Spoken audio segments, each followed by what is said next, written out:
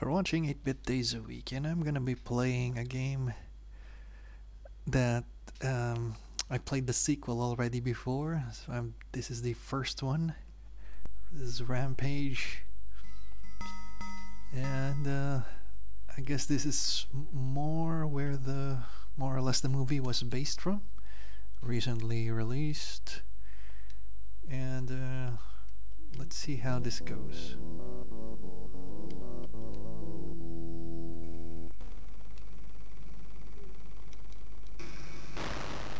Okay, of course, very primitive for today's standards.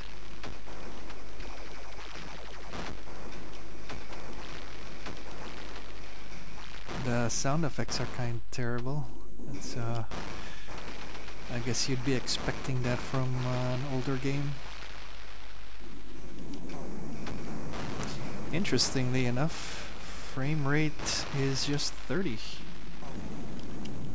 But I'll be honest, I haven't played like the arcade version of this in like an arcade, so I don't know if this is running at the normal speed. I would just assume that it is, and that the game is really just 30 frames.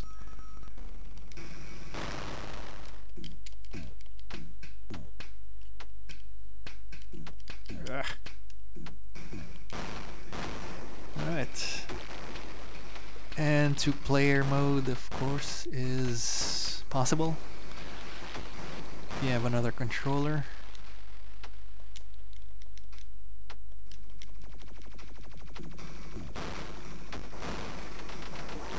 So, yeah, I'll be honest, if you really wanted a Rampage on your collection, stick with the sequel. It's better and more playable and accessible in every way.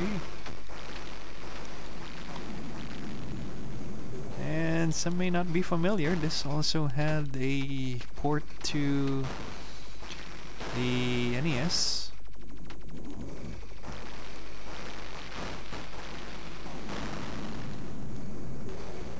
Alright, I'm dying.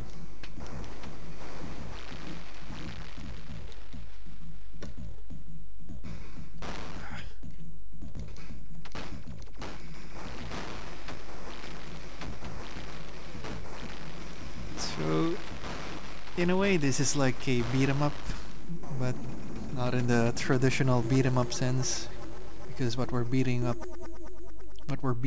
are buildings, and of course we also destroy people, but it's not really the same as, say, you know, Double Dragon.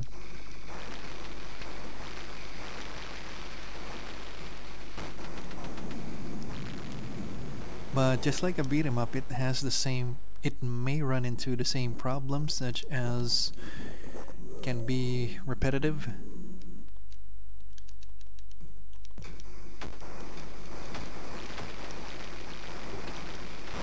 So maybe after a few minutes,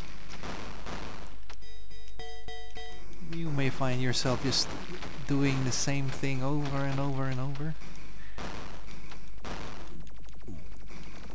May not sound nice, actually, depending on the game, on how fun it is.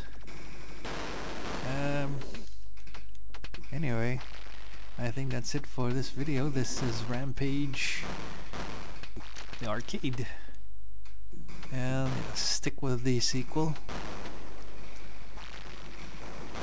which has a PS1 port as well. And you're watching 8-Bit Days a Week. Please like, comment, subscribe. Thanks for watching.